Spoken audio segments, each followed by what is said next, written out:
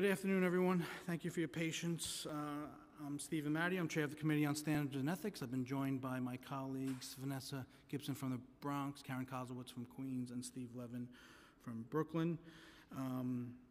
We're meeting again as Committee on Standards and Ethics regarding alleged violation of Section 10.80 of the Council Rules by Council Member Ruben Diaz Sr. As I said on Monday, and just as a recap, on July 16, 2018, after receiving allegations that Councilmember Ruben Diaz Sr.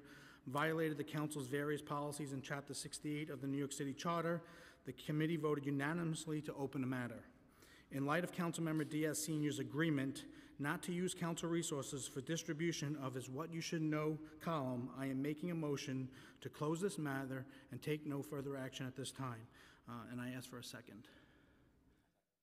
Recognizing Karen Kozowitz as a second, a motion has been made. All those in favor say aye. Aye. Noting that the ayes have it, we're going to close this matter. I want to thank my colleagues for their professionalism. I want to thank General Counsel staff for their work and professionalism, specifically Serena Longley, our committee counsel, and Chuck Davis. And with that, I'm going to adjourn this meeting. Thank you.